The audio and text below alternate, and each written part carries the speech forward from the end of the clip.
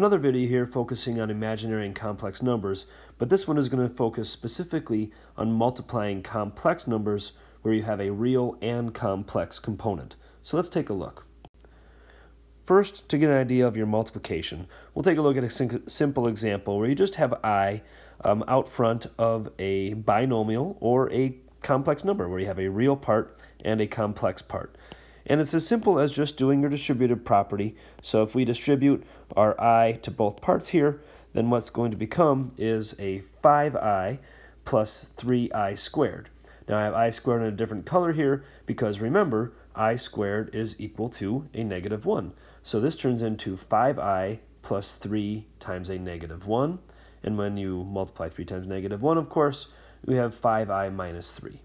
Now it doesn't really matter for us whether you write it as 5I minus 3 or negative 3 plus 5I. Either of those would be acceptable. Just make sure that you keep the negative with the 3. Secondly, we're going to look at a couple examples where you have two complex numbers where you have a real component and an imaginary component for both. So you have 5 plus 3I multiplied by 5 minus 3I. Now in our work that we've done before, we've done examples where you've done something like x minus 4 times x plus 8 or something along those lines. And what we did is we created a generic rectangle in order to help us multiply those things. Well, that's exactly what we're going to do here, is we're going to create a generic rectangle and do the multiplication. So here we have our generic rectangle where you have 5 plus 3I across the bottom and 5 minus 3I across the top. So as you do your multiplication, 5 times 5 is equal to 25. And then you're going to have your 5 times 3I, which is 15I down here. And then in the top left, you have 5 times a negative 3I, so negative 15I. And then you got to be careful with this one where you have 3I times a negative 3I in this scenario. And that is going to become a negative 9I squared. And what we notice at first is that you see that you have a negative 15I here and a positive 15I. Those are actually going to cross each other out. So those go away altogether. That's nice in this particular scenario. And there's a specific reason why those cancel out, which we'll get to later. And then you have to be careful with your negative 9I squared because, again, we know that our I squared is a negative 1. So this is actually not negative 9I at all, or negative 9I squared. It is equal to just a negative 9 times negative 1 or a positive 9, which is actually pretty interesting then because since these two spots canceled each other out, I squared is a negative 1, so that's positive 9.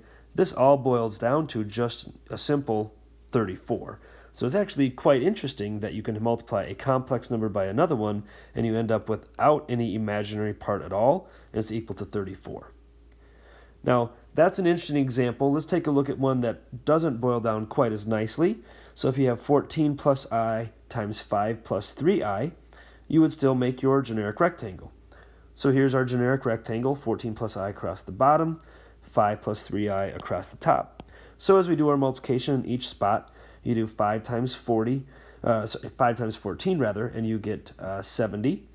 And then you have 5 times I on bottom right, which is just 5I. 14 times 3I, which is actually 52I, and that's positive.